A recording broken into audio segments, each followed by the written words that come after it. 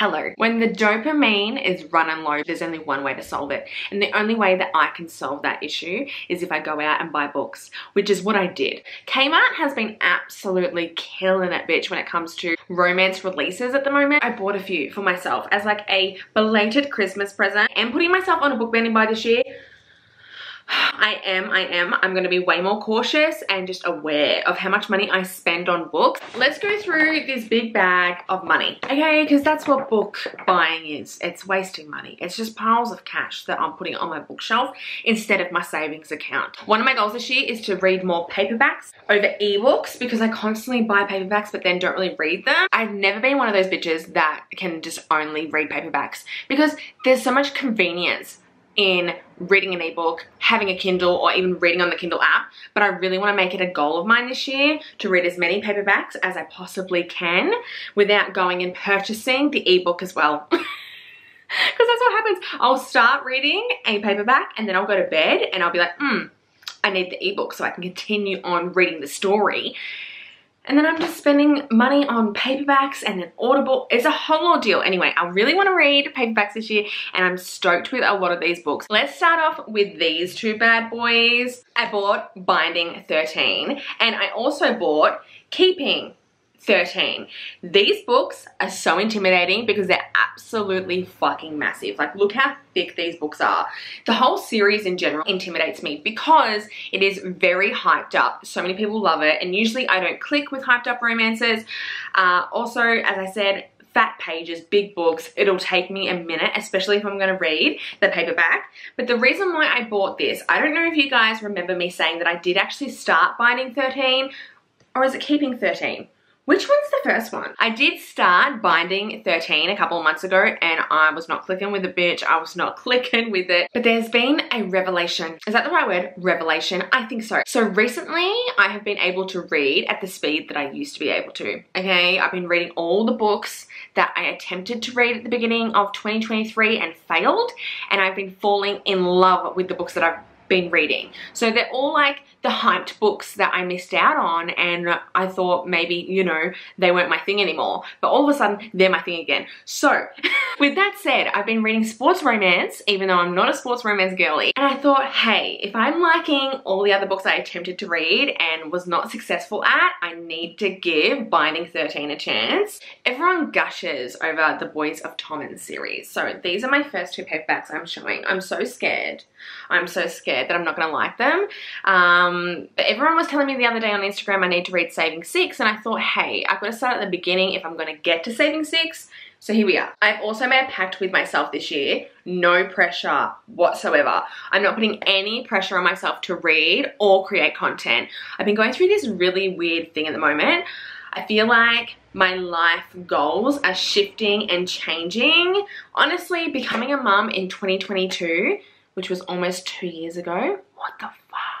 Really changed my life. And I definitely think I spent 2023 trying to get back to what life was like pre-baby, instead of kind of leaning in to motherhood and this new lifestyle I have.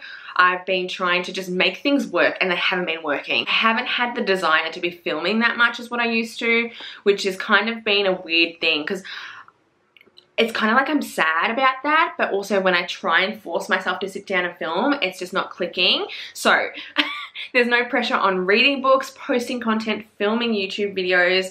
I have my eyes on a prize, baby. I said that I wanted to write a book by my 30th birthday. I'm 29 this year and I want to make it happen. So if I am really flaky with uploading, that is why. I saw this and I was so fucking excited, okay? Because Archer's Voice is one of my favorite books of all time. I love Archer's Voice and I love Mia Sheridan. Everything I've read from her has been A1, baby. A fucking one. Like, absolutely amazing. So I saw this on the shelf at Kmart, Travis. Now, if you've read Archer's Voice, you would have met Travis in Archer's Voice. And Travis is an asshole and I didn't like him whatsoever in Archer's Voice. So I'm interested to see how Mia redeems him, okay, because he was a prick of a man to Archer. I also love that this is quite a small book and the cover is really stunning too, okay. It's blue, kind of like Archer's voice, but not. This actually was a gift from my mother-in-law for Christmas, and it's The Book Thief, which I've been wanting to read for such a long time. I actually have seen the movie and I loved the movie. You know me, I love a little bit of World War II historical fiction. It's one of my guilty pleasures. I can't read it all the time, but if I'm going to read anything outside of a romance or a thriller, it's going to be historical fiction. So I'm so excited to read this book. It's a big baby. I don't know if watching the film will ruin my reading experience. I hope not. I hope the book is better than the film, and I can't really remember the film that clearly because it was years ago when I went and saw it at the cinemas. So I'm hoping that I like this. These next two, I'm so excited to revisit and own and just have.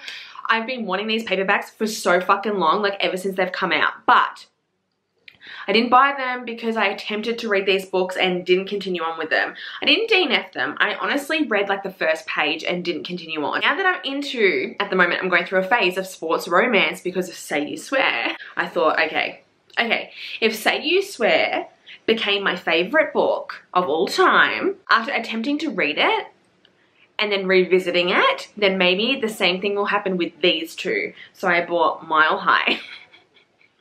Mile High by Liz Tom Ford and The Right Move. I haven't bought Caught Up yet because I haven't seen it. Pretty sure it's on the Kmart website, but I haven't seen it in store just yet. But I'm really excited to give these a go because everyone, every fucking one loves these.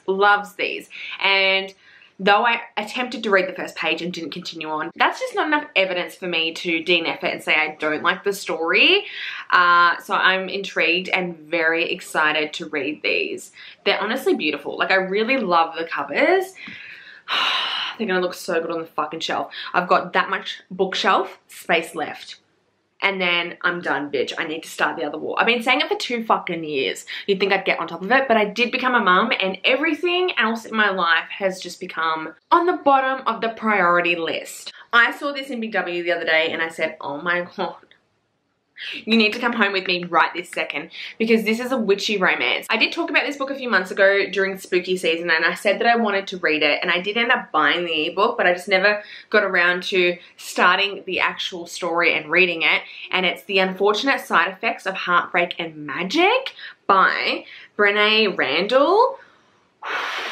Now, I did flick through it and the writing style in this book is poetic, magical. Thank fucking God, because it is a witchy book, but it's just perfection, beautifully written, right? Small town, small witchy town, we're dealing with witches, and her first love comes back into her life, comes back into town, and that's all I know. That's all I know about this book, but I cannot wait to read this eventually. The cover is much more beautiful in person than what it was on the website, because when I looked at the Big W website, it looks kind of plain, but when I saw it in person, it's gold foiling. Sorry, I'm flipping you off. If you've read this, let me know your thoughts, feelings and emotions on this book. People have compared it to Gilmore Girls and Practical Magic. So I love Gilmore Girls, and Practical Magic is one of my favorite movies of all time. I could probably recite the words. Quite honestly, probably could. This year, one of my goals with reading is to definitely put my little foot, put my paws, both my feet and my hands, into fantasy. There's a couple of fantasy books that are on my radar that I want to read. Nothing from Sarah J Maas, okay? Because I read A Court of Thorns and Roses. I've read that series. I read that back in 2022. And though I loved it and I enjoyed it, I wasn't obsessed with it like everyone else. But this, I bought this. First book here, Once Upon a Broken Heart, A Ballad of Never After, or maybe that one's the first one. I cannot remember which one's the first one. So these two, and then A Curse for True Love. Before we talk about this, I'm so annoyed. Why did they release it like this? Do you see how disgusting that is? Why did they do that? Why did they do that? They're gonna look so abnormal and just weird on the shelf. I don't know why this one, I think it's because it's the newest one, was released giant, and these two are tiny. Now, I believe that there's no spice in these and they're like YA, but I saw a TikTok video quite a few months ago saying if you're a beginner with fantasy romance, These are really good. And one of my friends on Instagram, Kayla, she's obsessed with this series. I've seen her talk about it so much, and I, a lot of the time, enjoy what she reads. So I'm excited. It looks like fairy tale goodness, bitch, without smart, and I'm here for it. I love a good spicy scene, okay? I love to get the feels going. I love reading a fucking book and being like, ho, ho, ho, ho, ho, ho, and you feel it in your kitty cat, all right? I get it, I get it. I love that, but I also don't like too much smart, and sometimes I like no spice at all. So, you know, it just depends on my mood. I really hope I love these. Apparently it's like princess magical vibes. Pink princess magical vibes. Like, hello, I am a pink princess with magical vibes. So that is it for today's video. They're all my fresh new books, only a small haul, not a ridiculous amount of books. As I said, I really want to cut down on my book purchasing this year. I may be flaky with uploading. You may see me, you may not. I'm just chilling, bitch. As I said, goals on my mind. I'm gunning for them. I really want to write a book. I really want to write a book. Like, I really feel it in my soul, my heart and soul, that I need change. And I need to do this for myself. And if people like it, they like it. If they don't, they don't. I just need to really understand if this is what I want, okay? Because filming content has not been filling my cup up. I've been filming booktube videos for 4 years, and I'm feeling a little bit unsatisfied. I'm wanting more, craving more, and I just don't know what my place is going to be at the end of this year in the book community. I still want to be here. I still want to talk about books, but I just don't know. I don't know. Like, I'm on like a soul-searching journey. Will I become an author? Don't know, you know? It may not work out. It may be trash. I may be like, bitch, what are you fucking doing? Put the fucking pen down. Close the laptop. Exit, delete. Don't save that document, bitch. Like, we don't know. We don't know. I'm 29 this year. I'm getting closer to my 30s. It's time for change. And who knows? Maybe I'll upload every fucking week. We don't know. We're just gonna chill. No pressure. Read as many books as you want. Don't read any books if you don't want to, okay? No pressure with hyped up books. I'm just gonna read what I feel, talk about what I feel, when I feel like it, when I feel compelled to be online and public. Okay. Hope you enjoyed this book haul. Let me know in the comments below if you've read any of these books, and I'll see you soon. Hopefully, don't know. Bye.